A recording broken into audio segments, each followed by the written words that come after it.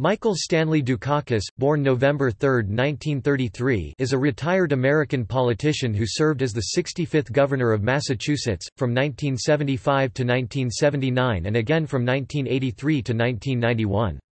He is the longest-serving governor in Massachusetts history and only the second Greek-American governor in U.S. history, after Spiro Agnew. He was nominated by the Democratic Party for president in the 1988 election, losing to the Republican candidate, Vice President George H. W. Bush.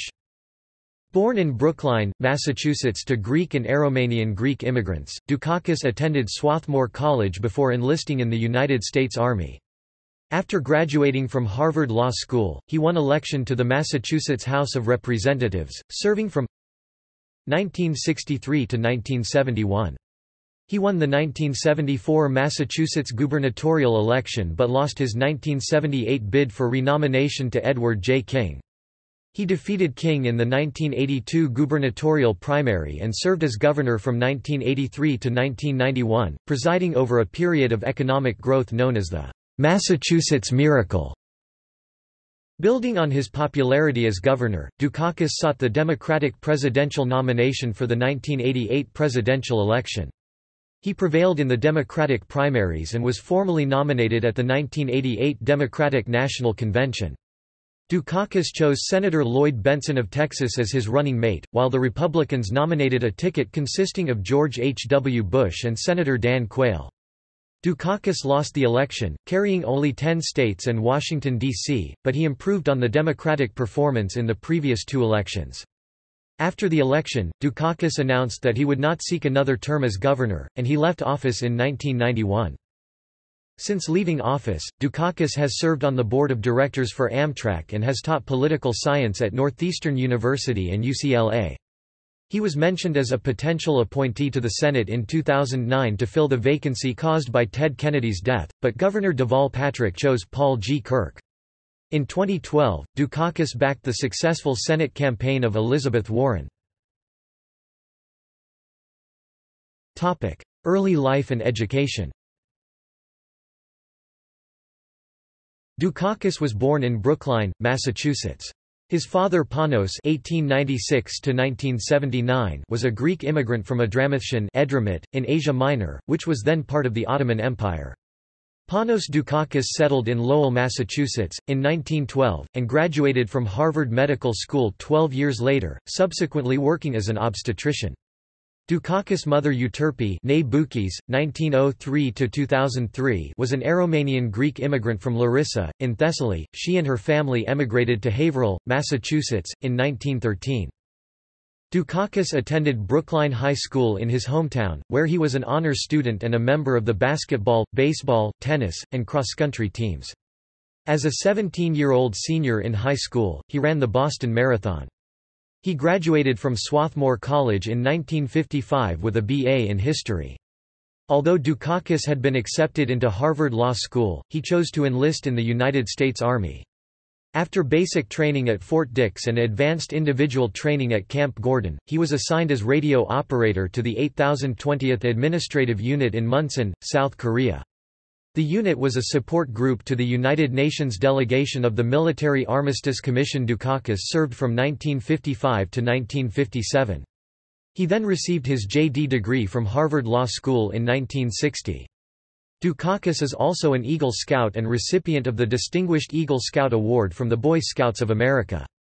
Dukakis began his political career as an elected town meeting member in the town of Brookline.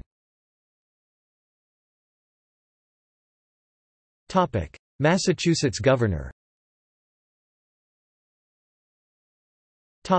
First governorship 1975 to 1979. After serving 4 terms in the Massachusetts House of Representatives between 1962 and 1970 and winning the Democratic nomination for lieutenant governor in 1970, Dukakis was elected governor in 1974, defeating the incumbent Republican Francis Sargent during a period of fiscal crisis. Dukakis won in part by promising to be a «reformer» and pledging a «lead pipe guarantee» of no new taxes to balance the state budget. He would later reverse his position after taking office. He also pledged to dismantle the powerful Metropolitan District Commission (MDC), a bureaucratic enclave that served as home to hundreds of political patronage employees. The MDC managed state parks, reservoirs, and waterways, as well as the highways and roads abutting those waterways. In addition to its own police force, the MDC had its own maritime patrol force, and an enormous budget from the state, for which it provided minimal accounting. Dukakis' efforts to dismantle the MDC failed in the legislature, where the MDC had many powerful supporters. As a result, the MDC would withhold its critical backing of Dukakis in the 1978 gubernatorial primary.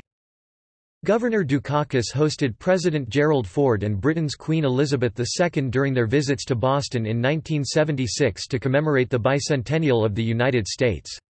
He gained some notice as the only politician in the state government who went to work during the blizzard of 1978, during which he went to local TV studios in a sweater to announce emergency bulletins.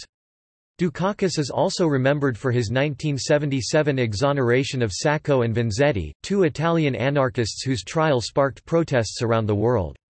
During his first term in office, Dukakis commuted the sentences of 21 first-degree murderers and 23 second-degree murderers. His first-term performance proved to be insufficient to offset a backlash against the state's high sales and property tax rates, which turned out to be the predominant issue in the 1978 gubernatorial campaign. Dukakis, despite being the incumbent Democratic governor, was refused renomination by his own party. The state's Democratic Party chose to support director of the Massachusetts Port Authority Edward J. King in the primary, partly because King rode the wave against high property taxes, but more significantly because state Democratic Party leaders lost confidence in Dukakis' ability to govern effectively. King also enjoyed the support of the power brokers at the MDC, who were unhappy with Dukakis' attempts to dismantle their powerful bureaucracy. King also had support from state police and public employee unions. Dukakis suffered a scathing defeat in the primary, a disappointment that his wife Kitty called a public death. Cabinet. Second governorship 1983 to 1991. 4 years later, having made peace with the State Democratic Party, MDC, the state police and public employee unions, Dukakis defeated King in a rematch in the 1982 Democratic primary. He went on to defeat his Republican opponent, John Winthrop Sears, in the November election. Future United States Senator, 2004 Democratic presidential nominee, and U.S. Secretary of State John Kerry was elected lieutenant governor on the same ballot with Dukakis, and served in the Dukakis administration from 1983 to 1985. Dukakis served as governor, during which time he presided over a high-tech boom and a period of prosperity in Massachusetts while simultaneously earning a reputation as a technocrat. The National Governors Association voted Dukakis the most effective governor in 1986. Residents of the city of Boston and its surrounding areas remember him for the improvements he made to Boston's mass transit system, especially major renovations to the city's trains and buses. He was known for riding the subway to work every day as governor. In 1988, Dukakis and Rosabeth Moss-Kanter, his economic advisor in the 1988 presidential elections, wrote a book entitled Creating the Future: The Massachusetts Comeback and Its Promise for America, an examination of the Massachusetts miracle. Topic: Cabinet. 1988 presidential campaign. Using the phenomenon termed the Massachusetts Miracle to promote his campaign, Dukakis sought the Democratic Party nomination for President of the United States in the 1988 United States presidential election, prevailing over a primary field that included Jesse Jackson, Dick Gephardt, Paul Simon, Gary Hart, Joe Biden and Al Gore, among others. Touching on his immigrant roots, Dukakis used Neil Diamond's Ode to Immigrants, "America," as the theme song for his campaign. Composer John Williams wrote, "Fanfare for Michael Dukakis," in 1988 at the request of Dukakis's father-in-law, Harry Ellis Dixon. The piece was premiered under the baton of Dixon, then the associate conductor of the Boston Pops, at that year's Democratic National Convention. Dukakis won the Democratic nomination, with 2,877 out of 4,105 delegates. He chose Senator Lloyd Bentsen of Texas to be his vice presidential running mate. Dukakis was pro-choice on the issue of abortion. Dukakis had trouble with the personality that he projected to the voting public. His reserved and stoic nature was easily interpreted to be a lack of passion. Dukakis was often referred to as Zorba the clerk. Nevertheless, Dukakis is considered to have done well in the first presidential debate with George Bush, but in the second debate, his performance was poor and played to his reputation as being cold. During the campaign, Dukakis's mental health became an issue when he refused to release his full medical history, and there were, according to the New York Times, persistent suggestions that he had undergone psychiatric treatment in the past. The issue gained further traction after a White House press conference, during which President Ronald Reagan flippantly referred to Dukakis as an invalid. In the 2008 film Boogie Man, The Lee Atwater Story, journalist Robert Novak revealed that Republican strategist Lee Atwater had personally tried to get him to spread these mental health rumors. Editors at The Washington Times contributed to these rumors when they ran a story headlined, "Dukakis Kin Hints at Sessions," suggesting that a member of the Dukakis family had said, "It is possible," that Dukakis saw a psychiatrist. A week later the reporter, Gene Grabowski, revealed that Times editors had taken the full quote out of context. The full quote was, "It's possible, but I doubt it." Dukakis' general election campaign was subject to several criticisms and gaffes on issues such as capital punishment, the Pledge of Allegiance in schools, and a photograph of Dukakis in a tank which was intended to portray him as a sound choice for commander-in-chief but which was widely perceived to have backfired. Like the allegations of psychiatric problems, these were vulnerabilities which Atwater identified and exploited. In 1991, shortly before his death from a brain tumor, Atwater apologized to Dukakis for the naked cruelty of the 1988 campaign. Crime.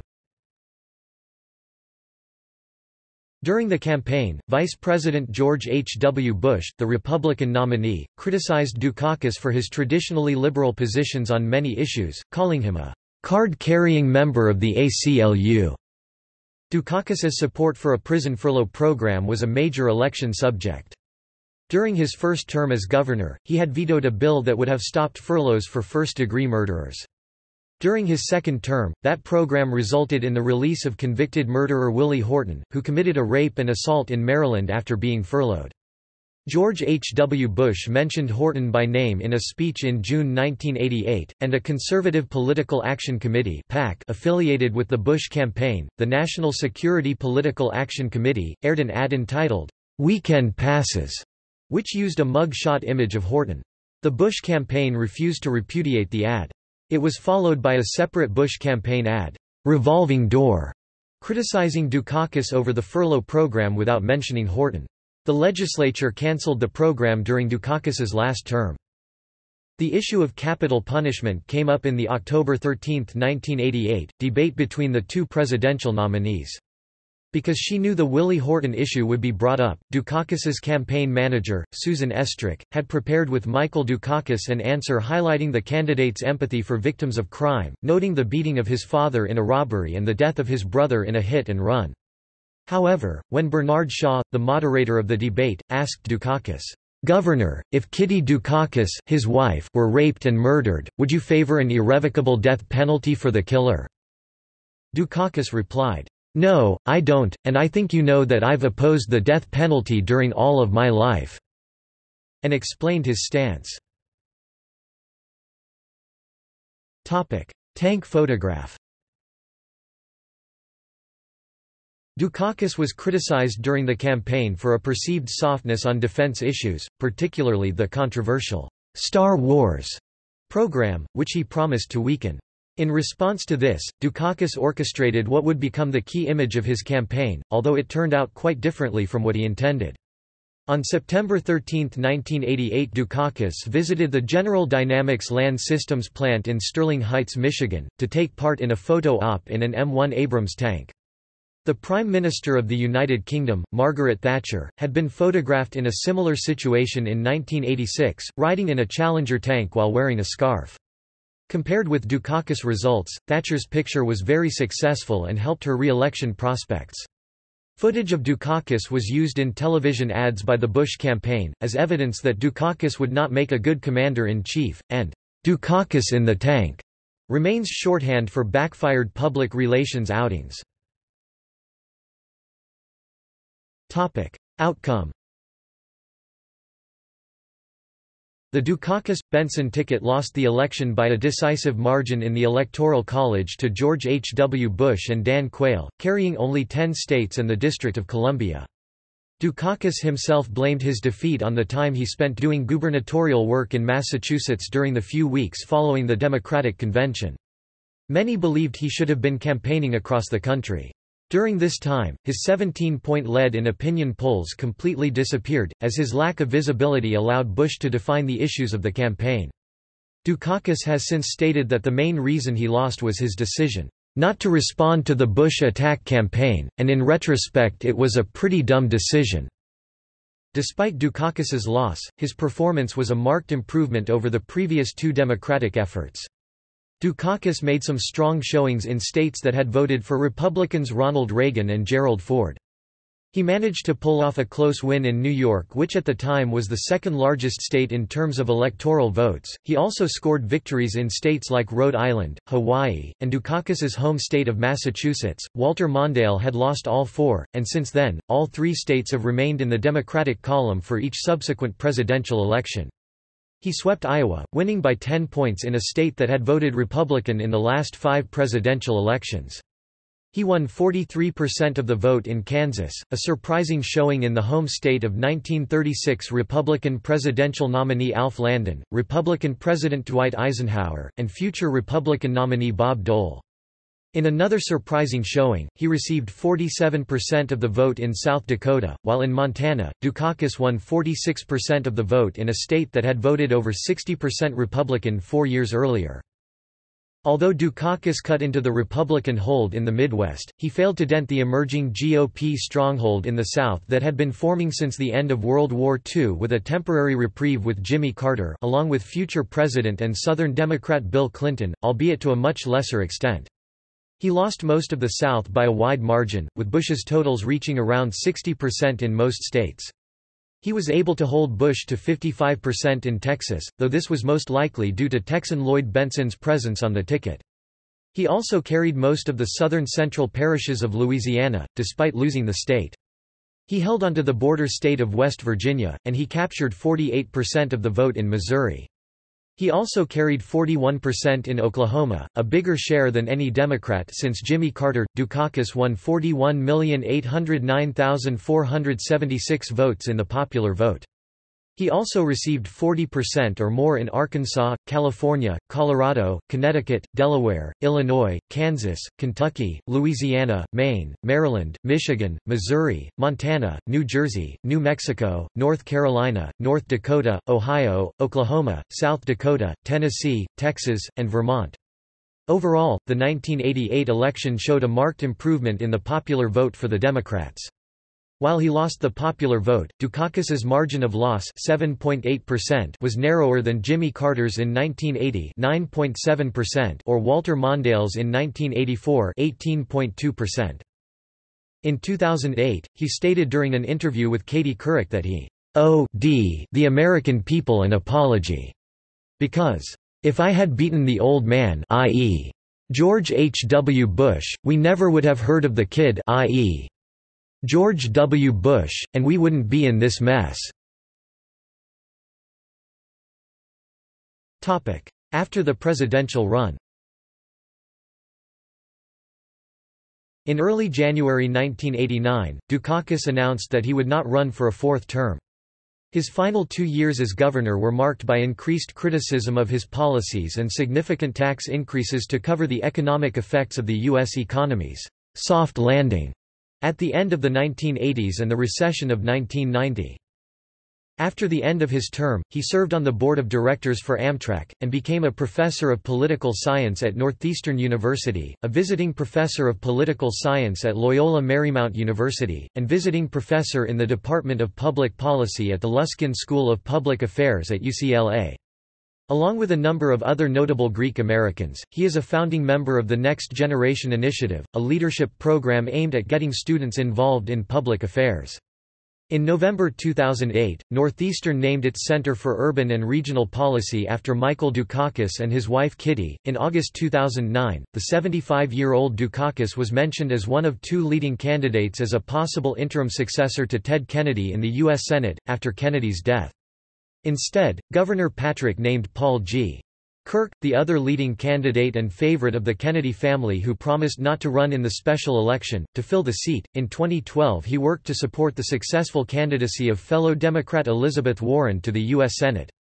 He has also been an advocate for effective public transportation and high-speed rail as a solution to automobile congestion and the lack of space at airports, and for extended learning time initiative in public schools. Dukakis stated on January 31, 2014, that he was not in favor of an effort to rename South Station as the Gov. Michael S. Dukakis Transportation Center. He went on to state that he would not object to the naming of the as yet unbuilt North-South rail link after him. Electoral history. Family. Dukakis is married to Catherine D. Kitty Dukakis. They have 3 children, John, Andrea, and Kara. During the second presidential debate on October 13, 1988, in Los Angeles, Dukakis revealed that he and his wife had had another child, who died about 20 minutes after birth. Dukakis is the cousin of actress Olympia Dukakis. The Dukakises continue to reside in the home that they bought in the early 1970s in Brookline, Massachusetts, where they both grew up, but live in Los Angeles during the winter while he teaches at UCLA. See also: Michael Dukakis presidential campaign, 1988.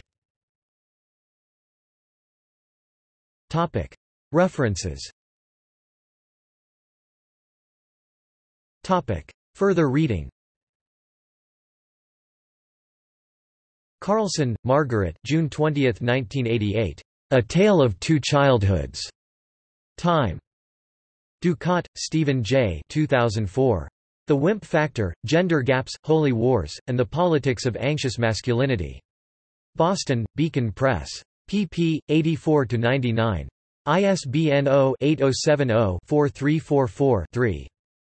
Nyhan, David 1988. The Duke, The Inside Story of a Political Phenomenon. Warner Books. ISBN 0-446-35454-6. Rutman, Larry 2005. Voices of Brookline. Portsmouth, New Hampshire, Peter E. Randall. pp. XVIIXX and 194–198. ISBN 1-931807-39-6. External links. Michael Dukakis on IMDb. Faculty page at the Northeastern University Department of Political Science. Faculty page at UCLA. The Michael S. Dukakis Presidential Campaign Records, 1962–1989 bulk 1987–1988 are located in the Northeastern University Libraries, Archives and Special Collections Department, Boston, Massachusetts. The Joseph D. Warren Papers, 1972–2003 bulk 1980–1990 are located in the Northeastern University Libraries, Archives and Special Collections Department, Boston, Massachusetts. Dukakis discusses presidential debates as reported in the Harvard Law Record. Dukakis mentioned on MSNBC's Morning Joe, The Scoop on Boogeyman. Appearances on C-SPAN.